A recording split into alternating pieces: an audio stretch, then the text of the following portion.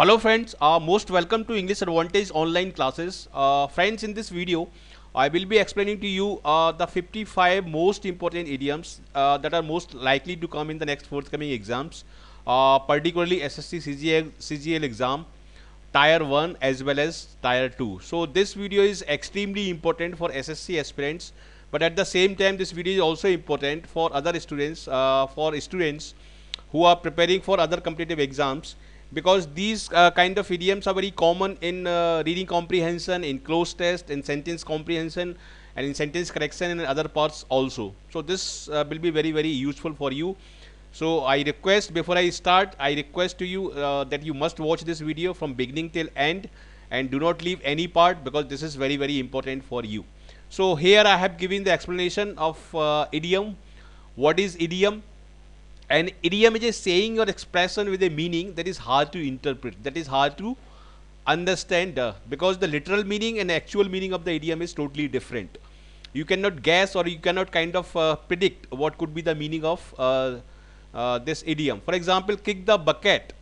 If you look at the literal meaning of this, you will come to know that it means hit the bucket, but actually it means to die. Okay, in the same way, feeling blue is an idiom which means feeling unwell, or you can say out of sorts. Out of sorts also mean to be unwell. So this is how they work. Actually, idiom meaning, the literal meaning and the actual meaning. The actual meaning is totally different from the literal meaning, and this is the idiom. And these idioms are very common in written English and spoken English, and they are most frequently asked in different competitive exam. So let us start with these most important idioms. I have included only the most important idioms from the last year question paper, and I have taken some 55 idioms that are most important. So the first idiom is his utopian idea was interested but not acceptable.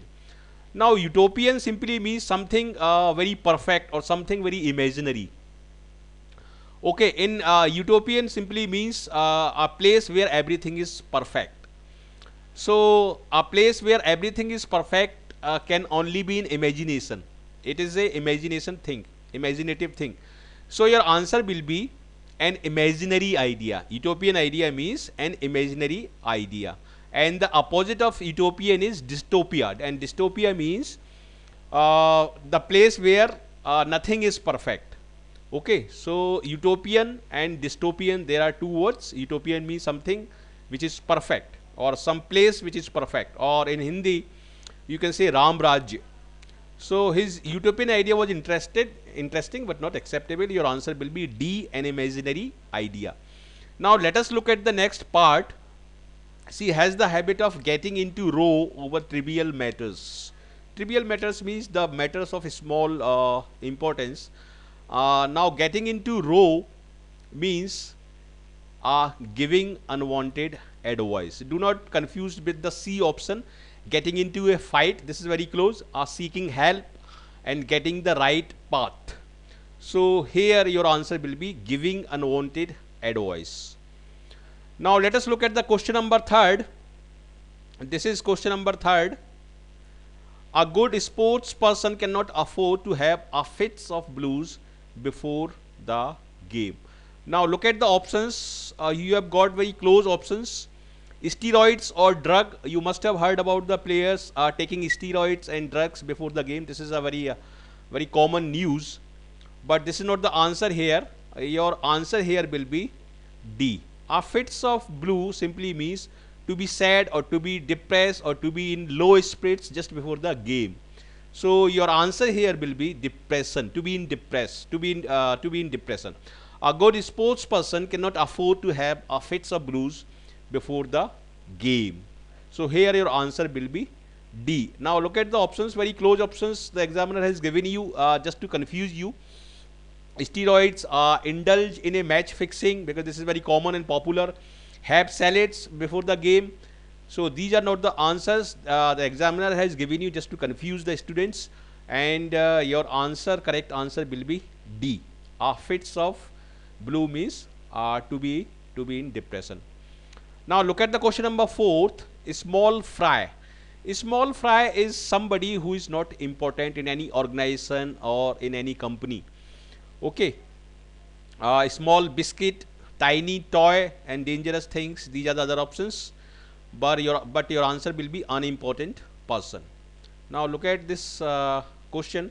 Thousands put on a daily fight to keep the wolf from the danger. This is very important, and this question has already come in many exams.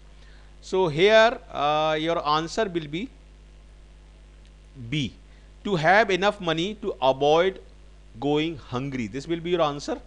And do not get confused with the close options like be brave enough to fight enemies, to save money, very close, protect your home from dangers. This is also very close, but your answer will be B, and that is to have enough money to avoid going hungry. This will be your answer, to keep the wolf from the door. Now let us look at the next part. Jim organized a few party games to break the ice when people first arrived. To break the ice means to start the conversation, just to make people feel very relaxed and get them out of the awkward situation. Because when the stagions meet together for the first time, they are in a very awkward situation because they are not familiar with each other. So break the ice means to start the conversation or to say or do something that make people feel more relaxed. So here your answer will be obviously C. Break the ice. This is very, very important. Now look at this question. The policy has been declared to be null and void. When something is null and void, it is no longer in force. Okay, it is not effective anymore. So your answer will be here B. Have no legal force.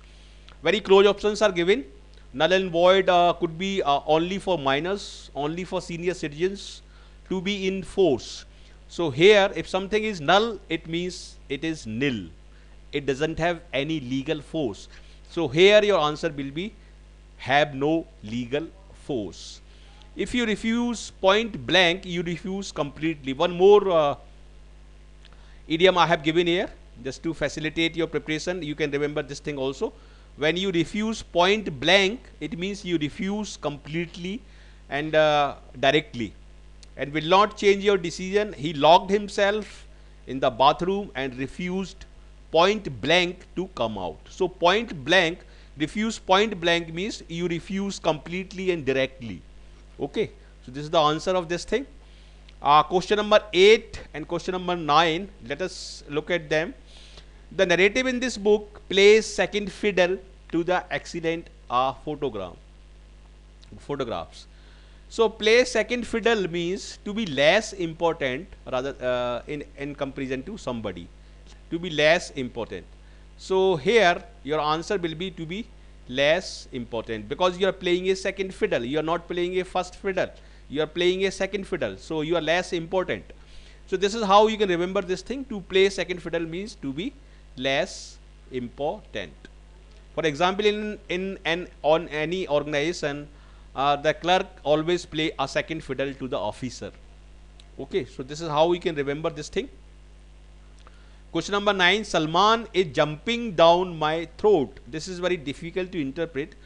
Jumping down my throat means to react angrily. So this will be your answer, to react angrily. Jumping down my throat. Achilles heels.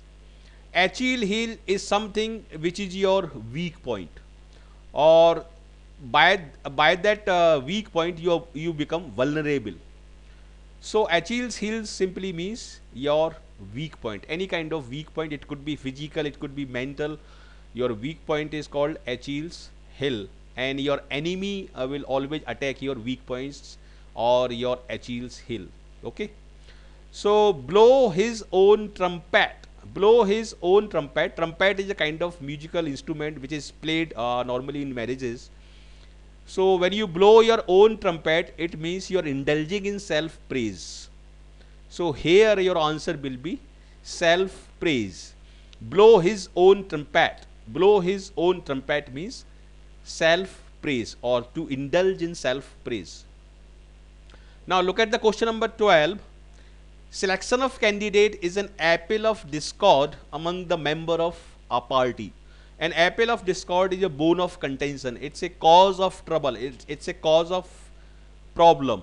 Okay, so here your answer will be B, root of trouble, or you can say cause of trouble, and this is also called a bone of contention. Now look at question number 13th. The experiment was a leap in the dark. If you leap in the dark, it means you are doing things randomly, or you can say you are taking chances. You are doing the things experimentally. Okay, you do not know the result, you are just taking chances. So here your answer will be B. Now let us look at the next part. Our scientists have power to cut the Gaussian knot. When you say to cut the Gaussian knot, it means you can solve the complex problem in an easy manner, and this is what our scientist has. They have the ability to solve the complex problem in an easy manner. So your answer will be B. Now let us see this question. Hard work pays in the long run. Definitely hard work pays, not only in the long run but also in the short run. So in the long run simply means ultimately, or finally, or you can say eventually, because ultimately, finally and eventually are the same word, and practically and virtually are the same word. So in the long run means finally, or you can say ultimately. Now let us look at the next part. Smell the rat. When something was going wrong, I could smell the rat. It means I could suspect, I was doubtful, or you can say I was skeptical. So smell the rat simply means to suspect something wrong. Okay, so here your answer will be B. Let the grass grow under the feet. Let the grass grow under the feet means to do nothing and sit idle. Just look at the options. Very close options are given. To develop things, to wait for the right time, to prepare for something, but these are not the answers. Your answer is B, and that is to do nothing. Now look at the next part. Who will believe your cock and bull story? Nobody will believe your cock and bull story, because your story is an absurd one.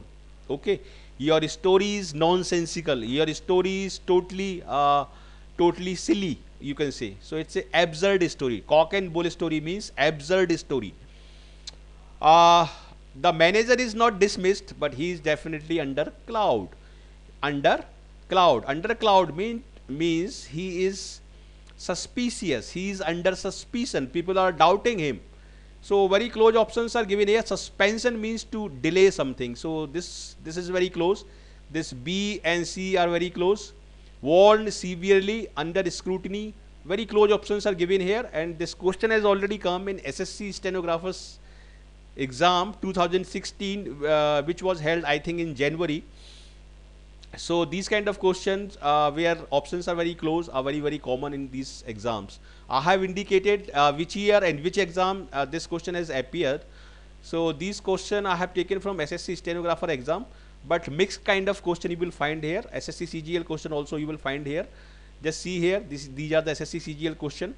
It was all Greek to me. All Greek to me means I was unable to understand what was written. So it was completely incomprehensible. Incomprehensible means I was unable to understand anything. A chip on the shoulder. A chip on the shoulder means a grudge, something that happened in the past and something that you are angry about. So these kind of grudge is called a chip on the shoulder. And this question has come in SSC exam 2010-11, and question number 20th. This has come in SSC CGL Tier 1 2010-11. So these kind of questions are very common. A cup of Joe. A cup of Joe means a cup of coffee. I have given here, elaborated here. A cup of Joe is an American nickname for a cup of coffee, which is very common example. And cut the mustard. If you are able to cut the mustard, you are able to meet the expectations. If somebody is hoping from you something, you are able to do it, you are meeting the expectations. So this is what the cut the mustard means. 24. Back to the drawing board. Back to the drawing board means starting over again. Okay, start something again. There is another idiom for this.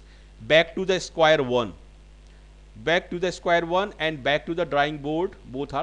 Both indicate the same thing. A dime or dozen. A dime or dozen simply means something that is very common, that is very easily available, that is very familiar to everyone. Okay, so a dime or dozen means extremely common, extremely available thing, or with which everybody is aware or familiar. So a dime or dozen is something very common and extremely common. So here your answer will be C. Tall order. My boss asked me to do many things. He asked me to do 5-6 things in a row, and it was a difficult thing to perform. So tall order means a thing difficult to perform. Tall order, a thing difficult to perform. To play fast and lose, it means you are not being honest and you are playing tricks. So to play fast and lose means to play trick. Harp on means to speak about something or to keep talking about something in a very complaining manner. So here your answer will be to keep talking. All agog, when your result is going to be out, you are all agog, means you are restless, you are desperate, you want to know about your result. So all agog means are restless. He put across his ideas to the minister. It means he conveyed his ideas effectively. Okay, so put across means conveyed your ideas effectively. This is this A option is very close, is strongly expressed, but your answer will be B. The officer called for an explanation from the cashier for the shortage of cash. Called for means he demanded an explanation. Okay, demanded. So this is very close options are given: asked, requested, begged, but called for means demanded. Okay, and call on means to visit somebody. He and his friend are sailing in the same boat. They are sailing in the same boat. So you can say they are in the same situation, but this phrase or this idiom simply imply being in the same difficult situation. So here your answer will be B.